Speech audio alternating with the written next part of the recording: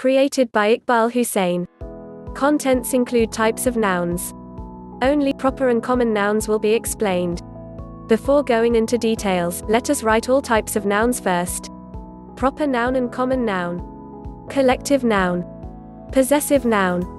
Number noun, singular and plural number nouns. Compound noun. Countable noun. Uncountable noun. Masculine noun. Feminine noun. Proper noun, names of people or places. For example, your friend's name, your parent's name, or the name of your country are special naming words. These words are called proper nouns. Proper nouns always begin with a capital letter. My name is Iqbal Hussein. Come, Maria, let us go for a walk. Proper nouns, the days of the week and the months of the year are proper nouns. Example sentences: every Sunday Mike visits the church. Christmas comes in the month of December. My sister was born in the of March. The names of festivals and some special days are proper nouns. Example sentences: Eid is my favorite festival. We will celebrate New Year's Eve. The names of buildings, mountains, rivers and seas are also proper nouns.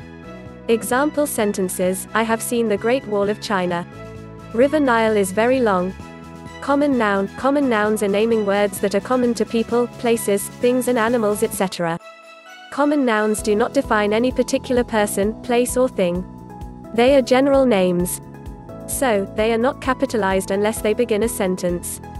For example, a boy, girl, doctor, town, city, dog, car and so on. Example sentences of common noun: teachers teach in school.